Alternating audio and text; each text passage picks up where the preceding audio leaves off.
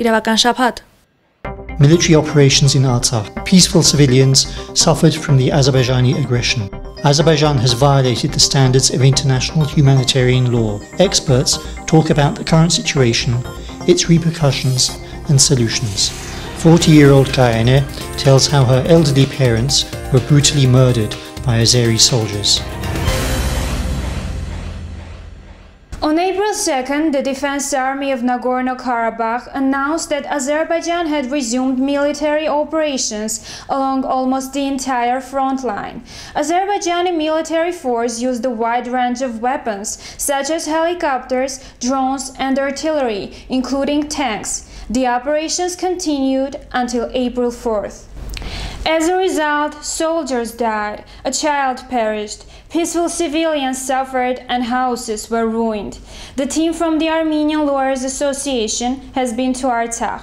Iravabannet journalist Georg Tosunyan's and cameraman Alexander Sargsyan's special reports from the hotspots of Karabakh. When you hear a loud sound like thunder in a sky without clouds, you should immediately lie down and open your mouth so that your eardrums don't explode, and pray. This rule is known to each inhabitant of Masakhet. Have you watched action movies where the actors stand up after a shell explosion in a bombarded area and start shooting? The reality is different. When a shell is dropped, an area of 10 to 20 meters in diameter is destroyed. A small shell fragment can kill a person, and the wave of explosion can make walls collapse. Symphony of machine guns. That's how the inhabitants of Masakhet describe the shots heard in their town every night. It has become usual. They shoot non-stop and they hear the symphony every day. The Azeris are just 3 kilometers away. On the days preceding the April bombings, drones had been unusually active here. Whoever had a weapon tried to shoot these machines. And it is not surprising that spent bullets can be seen in every street of Masakhet. People know that the falling shell doesn't care whether you are a soldier, a peaceful civilian, or an animal grazing in the pasture. It came, fell and broke up. It is over here and over there as well. In 3-4 fields, they shoot a lot here. The blast of machine guns fire and heard here very well. There hasn't been a time in these past 1-2 years when we didn't hear the symphony of machine guns. Those small caliber weapons operate all the time, which is why it was nothing unusual for the citizens. We didn't think that such large-scale operations would follow, but this is different. This is war. Let alone the fact that drones kept hovering in this territory. The kids could see it well. They said, "Look, it comes again. It's really come."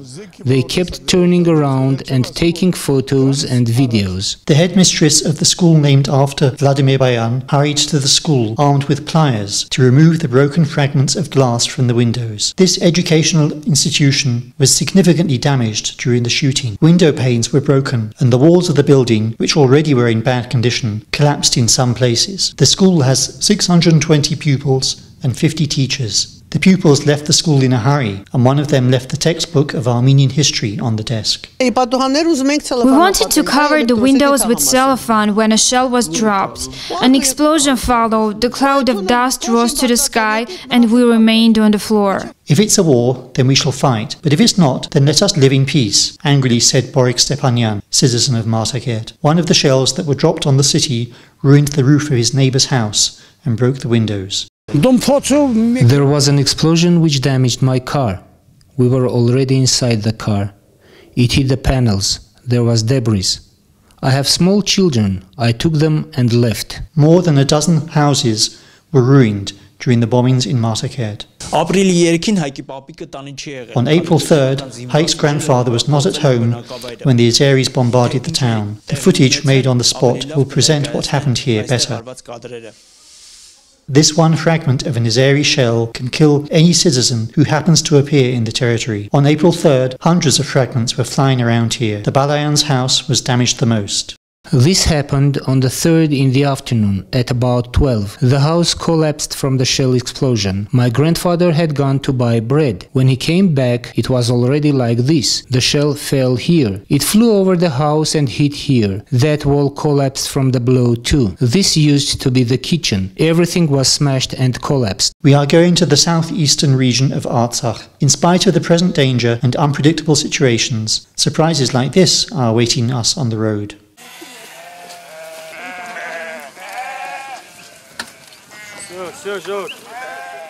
Even on these days, people of Artsakh live their normal lives, which includes animal husbandry, agriculture and trade. 25-year-old Karen herds his family's flock only 2 kilometers away from the adversary. You're not planning to leave? No, I will stay here. If I leave my land, where would I go? A Smerch missile was dropped not far from Karen's home. It is not permitted to use such weapons against peaceful citizens. We see Grad and Smerch missiles on our way to the front line. The military says that Azeris used this weapon not only against the army, but also peaceful citizens. Our side didn't start the war. During the military actions, it was the Azeris who started bombing the army units, thus manifesting clearly aggressive acts.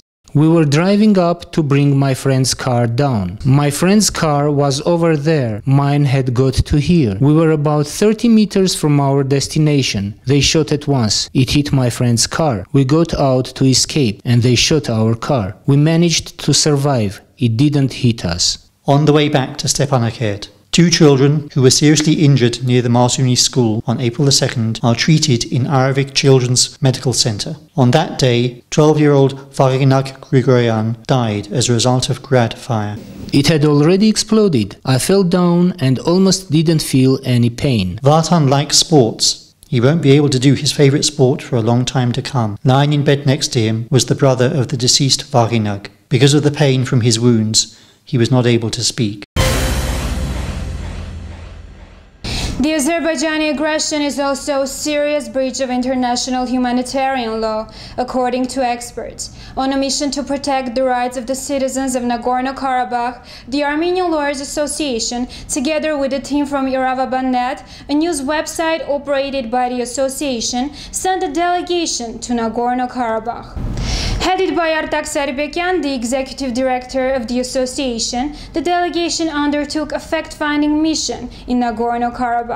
The following report gives the details. Human rights are of the utmost value and must be upheld, regardless of the military situation. Guided by this principle, the Armenian Lawyers Association went to Artsakh to the heat of the military action. Our primary goal was to undertake a fact-finding mission. We went to the areas and villages where peaceful civilians had suffered as a result of military operations. This mission will be followed by a report on the situation, which will include recommendations concerning the protection of human rights and concrete actions. Now, why is this important not only for our organization, but also for the entire community of civil society organizations? The reason is a very simple one. These are the very moments when the community of civil society organizations needs to stand in solidarity with the peaceful population, protecting the rights of the citizens who suffered as a result of military actions. Larissa Alavedian, who is Armenia's first human rights defender, shares these beliefs. She is confident that the whole civil society sector must unite in the face of this situation.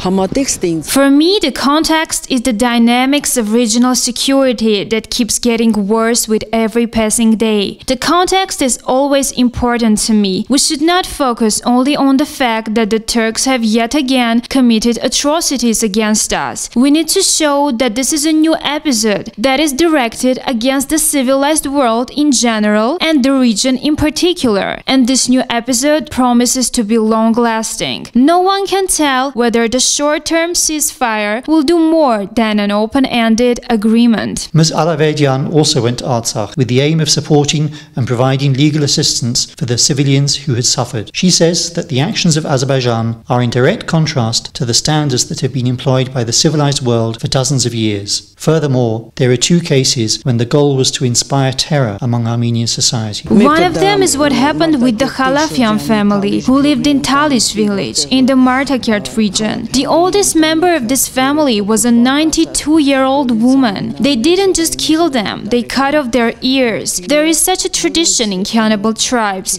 when they must bring evidence to prove that they have murdered a person. The second case is what happened with the Yazidi boy, who, as far as we know, was beheaded. Nagorno-Karabakh Republic human rights defender Yuri Hayrabetyan notes that Azerbaijan continues violating the norms of international humanitarian law. To be more specific, it has violated the 4 treaties of the Geneva Conventions, which set out rules concerning the conduct of military operations. It is clearly specified there that military action must not be directed against civilian populations, but it was in this case, even though it is clearly specified that civilians should not suffer. According to him, citizens who have suffered should apply to the human rights defender so that the latter can support them in appealing to the European Court of Human Rights. It's our duty to support these people, to make sure that their applications are correctly formulated. They collect the evidence that will be needed in court and that the evidence is recorded. Nagorno-Karabakh Republic Member of Parliament Haik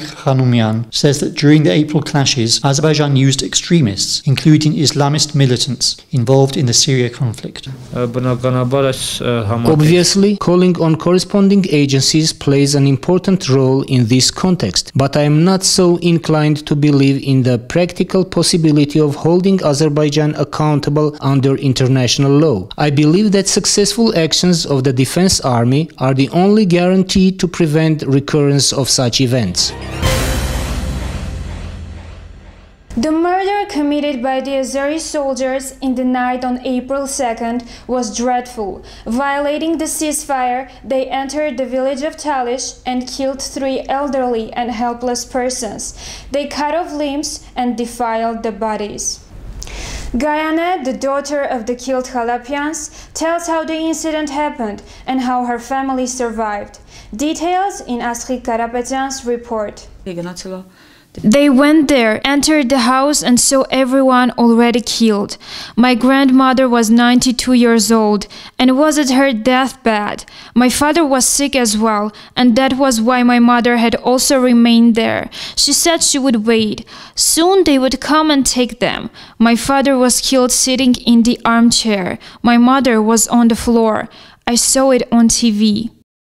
40-year-old Gayane Nazuns is the daughter of Valera and Razmela Khalapians, who were killed brutally in Talish. There were 11 in the family. 92-year-old grandmother, 65-year-old Valera, his 60-year-old wife, their son, daughter-in-law, and their 6 children. Their baby is 6 months old. The eldest is 13 years old. When the shooting started in the night, he managed to take his wife and 6 children out of the village in his car and bring to Derembon village. He returned to take his parents, but was not allowed to enter the village because of the shooting.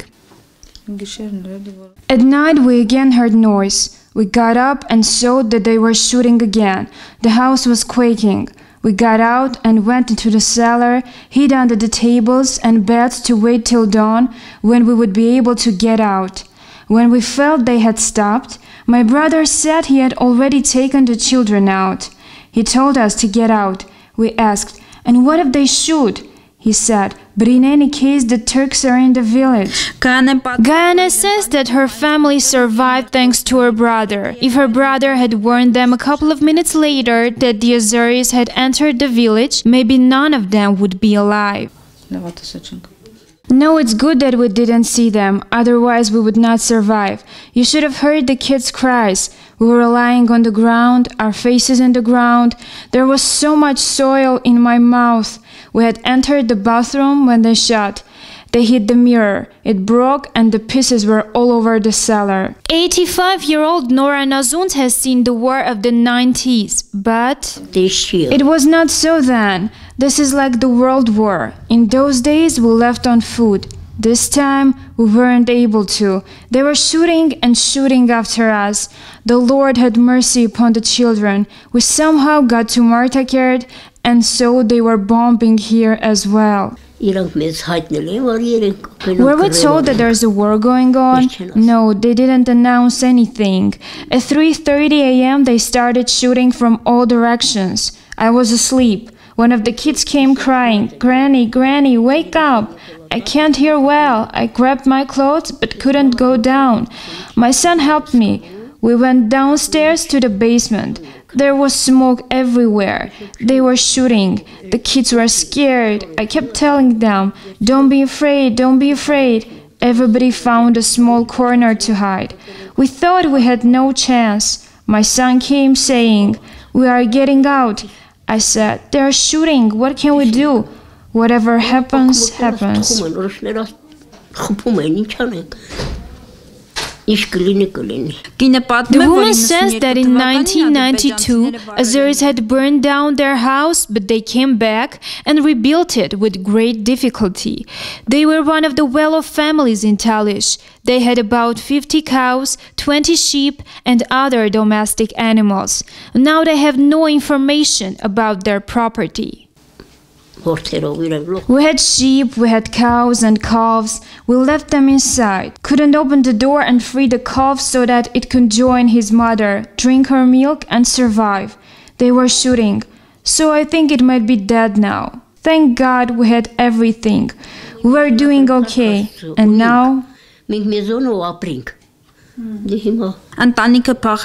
family has fled its native village, leaving everything behind. It's painful for Gayane to describe how difficult it was to remove her parents' bodies.